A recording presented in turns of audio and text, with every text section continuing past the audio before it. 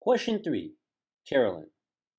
The artist Marc Quinn has displayed behind glass plate biologically replicated fragments of Sir John Sulston's DNA, calling it a conceptual portrait of Sulston.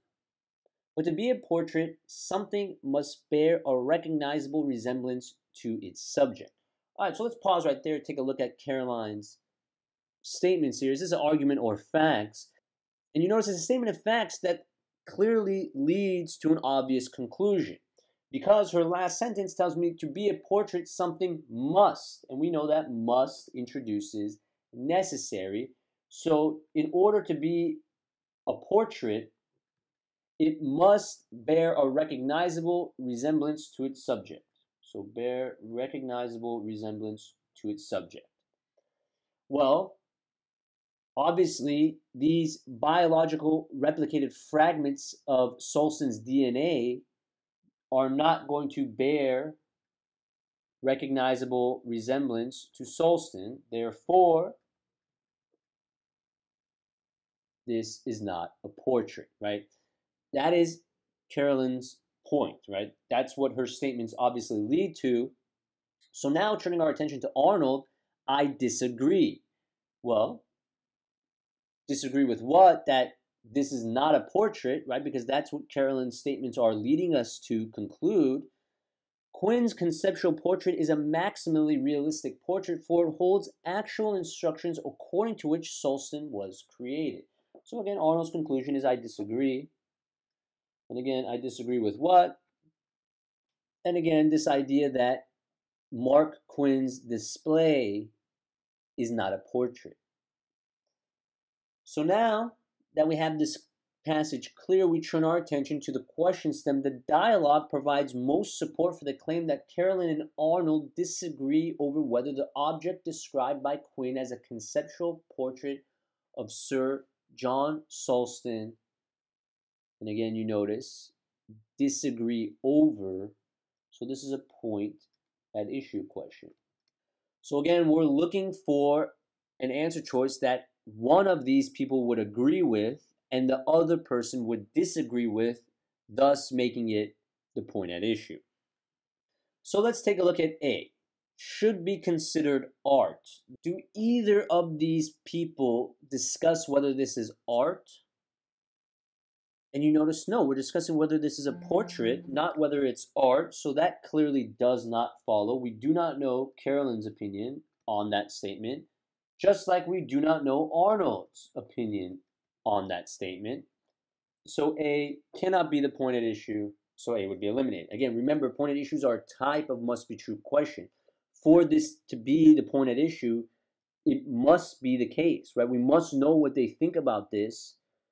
And you notice in A, we don't discuss art in these statements. We're talking about whether it's a portrait, so A is out. Again, don't assume a portrait is art. That is not necessarily true. And again, we have no support for that in this passage, so A would be eliminated. Bringing us to B. Should be considered to be Quinn's work. And again, is this about considering this portrait to be the work of Marc Quinn? No. We do not know either of these people's opinions on B, so how could B be the point at issue? B would be eliminated. C bears a recognizable resemblance to Sulston. And you notice Carolyn clearly disagrees with this, because how could biologically replicated fragments of DNA bear a recognizable resemblance to Sir John Sulston? So Carolyn clearly disagrees with C. So what about Arnold? Arnold, you notice we don't know what Arnold's opinion on C is. All Arnold says is I disagree, again disagreeing with the idea that this is not a portrait. And why? Because it's maximally realistic. Because it actually holds the instructions according to which Sulston was created. Nothing about whether it bears a recognizable resemblance to Sulston. So you notice the problem with C is we do not know Arnold's opinion of it. So C would be out. Bringing me to D. Contains instructions according to which Sulston was created. And you notice Arnold clearly agrees with D, coming from the last part of his statements, for it holds actual instructions according to which Sulston was created. But the problem with D is we have no idea what Carolyn's opinion of D would be. She doesn't mention that at all. All we know is that these are biologically replicated fragments of DNA, and he's called it a conceptual portrait.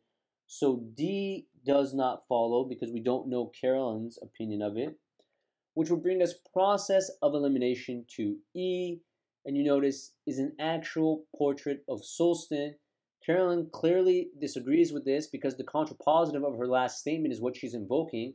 This does not bear a recognizable resemblance to Sulston, therefore it cannot be a portrait of him. So Carolyn would clearly disagree with E. And you notice Arnold's first statement is, I disagree. Disagree with what?